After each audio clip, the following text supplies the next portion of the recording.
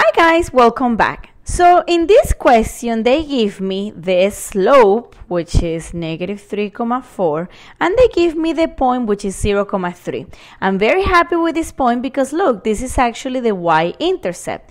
So I already have my m, which is negative 3,4, and my b is equals to 3.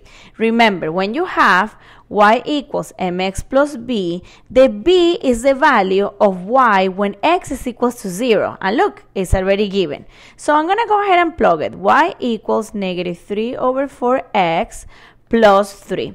But my answers are not written in the slope-intercept form. They're actually written on the standard form.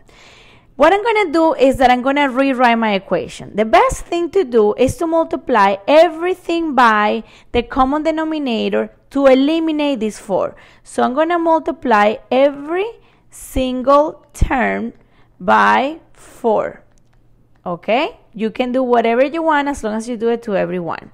Look what's going to happen. Imagine there is a 1 right here. When you do 4 times negative 3, that's negative 12. Negative 12 divided by 4, again, is negative 3.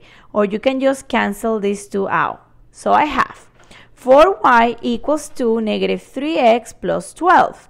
Now I can go ahead and move this negative 3x here to the left, which is going to be 3x plus 4y equals to 12.